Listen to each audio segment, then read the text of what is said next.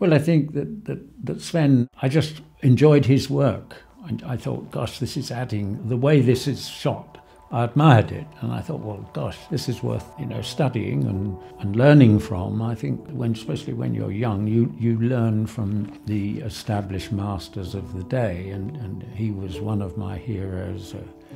But before that, when I was just becoming a documentary cameraman, I very much admired Guy Green and Jack Cardiff and Greg Toland and one or two others, for their style of lighting really and the quality of the imagery. I did 2 pictures with Guy Green, and I met many times Jack Cardiff. Never worked with him, but met him socially. A very charming man and a great communicator. I think that's something else a cinematographer requires. Communication between the crew is very important, to talk about what you want and how you're going to do it and so on.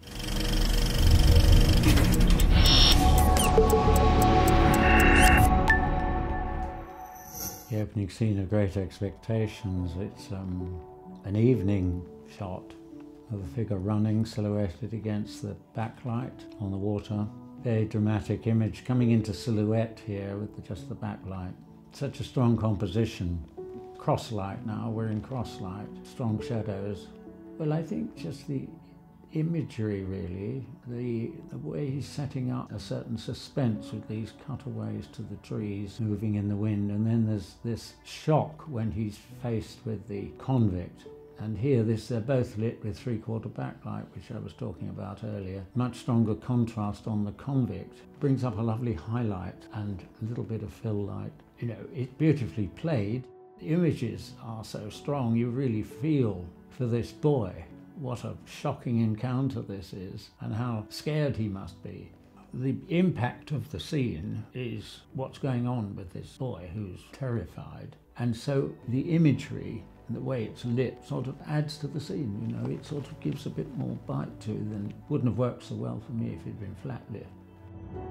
David Lee he always had top flight cinematographers. And I can see a style in the way the light is handled. I think his photography was very dramatic. He wasn't afraid of the darkness. This scene of the woman walking in the storm, and again it's 3/4 backlight, crosslight, which with very little filler is so effective, and because they didn't have all the additional facilities that one has nowadays to create these effects.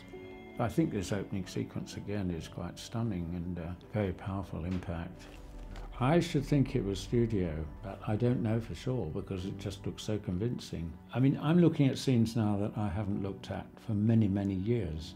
So if I'm approaching something, I don't kind of try and copy what Guy Green would have done all those years ago. You just learn something from it and absorb it and think, oh, that was very effective. And you see hundreds of films, don't you, over the years. And some images live with you and others you forget. But the thing is, whatever you're doing as a cinematographer, you've got to be original. You draw on all these things as a past knowledge which has built up a library of information, if you like. And this is interesting as we do this tracking shot, that the figures in the foreground are all in silhouette, which adds to the depth of the scene. You see how he's kept the light off the foreground figure who's a bit out of focus. So there's a lovely tonal range in that shot. Well, he was first of all a Technicolor technician and then became the cinematographer, and he was the leading Technicolor cinematographer.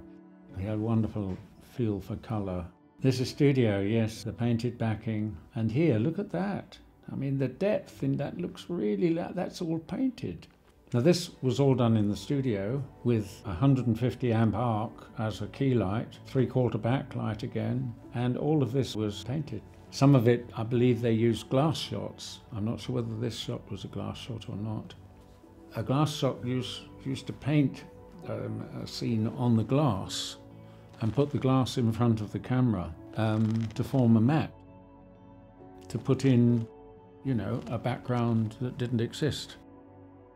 Greg Toland was one of the leading Hollywood cinematographers, and this was Orson Welles' first movie. He was only in his early 20s, Now this film has deep focus in a lot of scenes, so they were shooting with a fairly wide-angle lens with a lot of light, but I mean it's wonderful quality, isn't it?